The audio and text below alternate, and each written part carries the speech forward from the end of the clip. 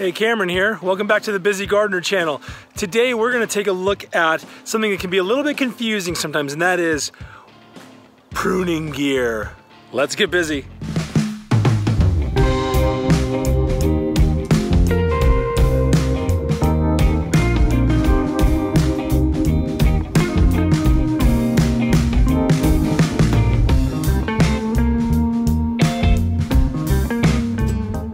One of the things you wonder about as you're walking the aisles of Home Depot or Shears or wherever you get your, you're looking for pruning gear, and that is wondering what kind of pruner should I get? You've got all these different kinds of pruners.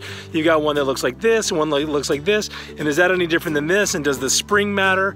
And then you've got loppers and saws and all of this stuff. We're gonna take a minute to try to demystify this. I'm gonna show you a few of the things that I use, what I use them for, and maybe give a couple of examples of how that works out. You know, you need the right tool for the job. You can't sit there and use a Phillips head where there's supposed to be a flat head, and you can't be using scissors where you need a knife. I mean, you can kind of hack at something, but boy, it's so much easier to have the right tool. We're gonna look at some of those things. The first are going to be called bypass pruning shears. That's like these Felco 8s. These things, when we call them bypass, there's a bypass action where the blades pass by each other. And these are really high-end, probably $45, but are going to last you a long time. Blades are sharpenable and replaceable, and this is kind of the go-to for all of the work that you do out here. Now, I've got a couple of different kinds. Here's a more inexpensive set of Corona shears, which these are fine before I got the Felcos. And both of these are bypass. They just look a little bit different. You notice that the spring is a little bit different. The Felco has an enclosed spring, while the Corona has an open one. The Corona has this little latch to keep it closed versus the Felco, which has this little sliding thumb stop.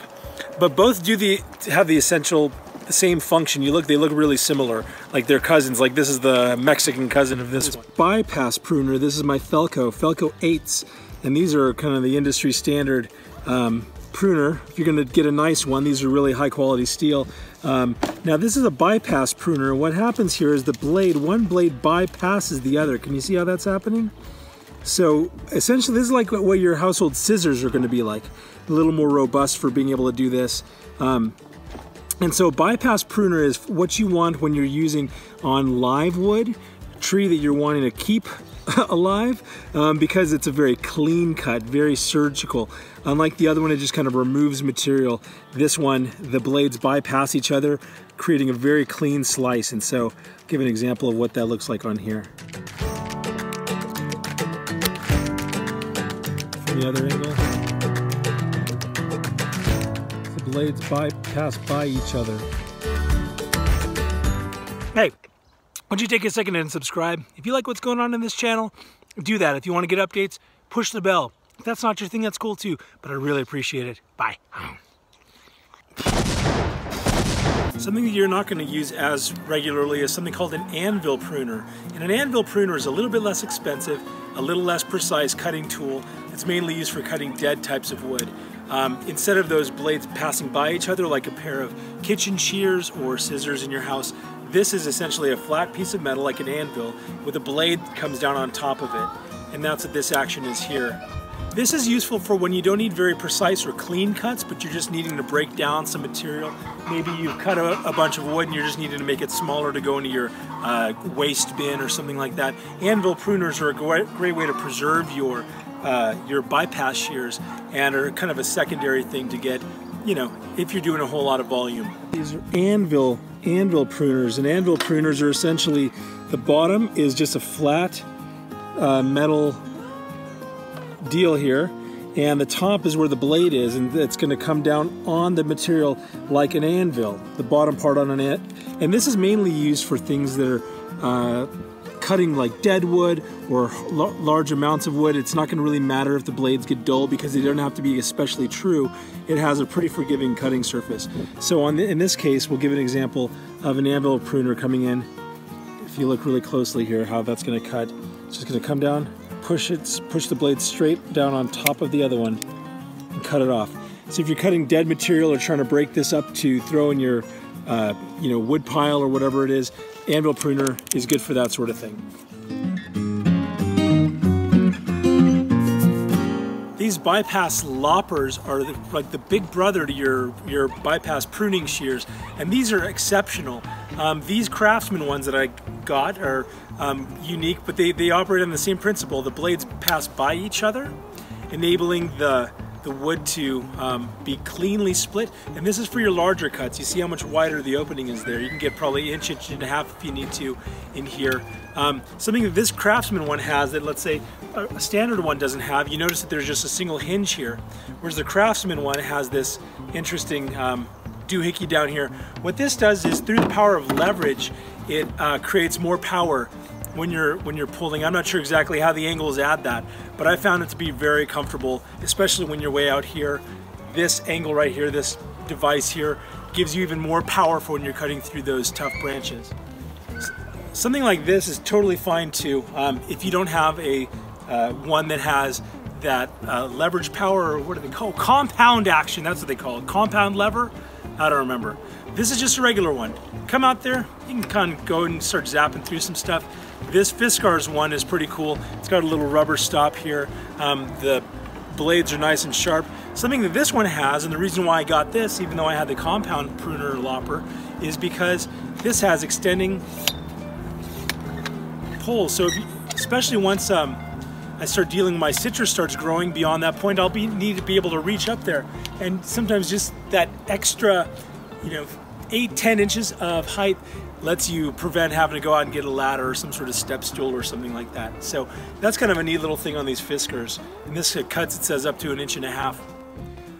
Close-up example of loppers being used on larger wood is these loppers have such a big opening, and so that's really helpful for getting larger pieces of wood. Again, these are generally going to be bypass, just like you saw with the Felcos and with the Coronas, they're bypass. So I'm going to come in here perpendicular to the wood, get it really, seat it in the as close as you can. You've got the most power, the most cutting power down here where the blades meet in that edge. And so you want to take it, there you go, nice clean cut. A thing that you want to keep in mind anytime you're pruning, whether with hand pruners or with loppers, is when you're going to make the cut, you don't want it to be like this, because then you're going to be engaging some of the fibers, and you might not get a clean cut. It might start tearing the wood. You always want to come at it perpendicular or very close to perpendicular at an angle, so you're able to cut straight through the fibers on the top of the wood, whatever you're working with. And this is what I use to keep my tools clean. It's a jar of Lysol and water, and yeah, just taken after I'm working with trees, especially those that are susceptible to things like blight, like my pear that I'm going to do right now. I'm going to prune. You want to make sure you are dipping that in here, and that way it kills any of those pathogens. You don't want to spread those from tree to tree. Certainly don't want them, you don't want to infect. Imagine that, you get one bad tree and then you infect all your trees because you're not doing the cleaning. Don't do that. Disinfect your gear. Take that and dip it in there. Okay, a tool that doesn't get a ton of use up here, and yet I have used, is this Craftsman saw. It's a little wood saw. It's kind of a pruning saw. Do you see it? This has really aggressive teeth. This is really wonderful, and the times that I've used it has been for being able to get into those areas where you're needing to cut through, but you don't want to bring a chainsaw that has a spinning blade. Being able to just get in there and have a really aggressive cut and be able to work through something that's bigger than 1.5 inches, or in a strange angle, or strange if it's, you've got branches coming out and you need to be able to get in there. Something like this is exactly the right tool for the job, for the times that you need it. I don't use it too much, but the times that I've needed it, this has absolutely been the right tool for it. Look at how aggressive those blades are. Unbelievable. Just there to chew pieces out of that wood. And the sharper the blade, the more clean the cut, and that's going to give the tree a chance to heal well.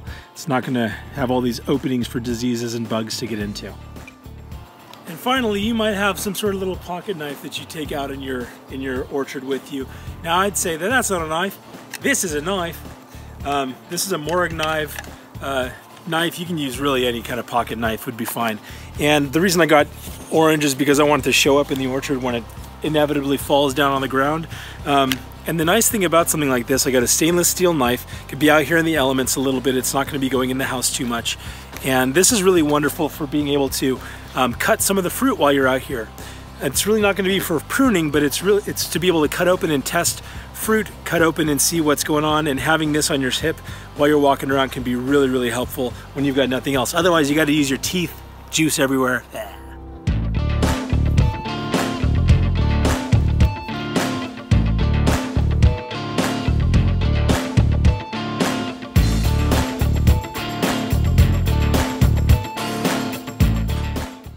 Well, I hope this episode of The Busy Gardener has been helpful to you. We looked at a few of the different types of pruning tools and materials that we use up here in the orchard, stuff to be able to cut wood, keep things safe and clean, and end up getting some tasty things as a result of it.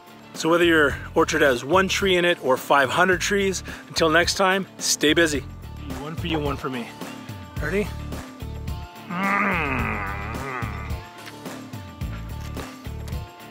How's it taste?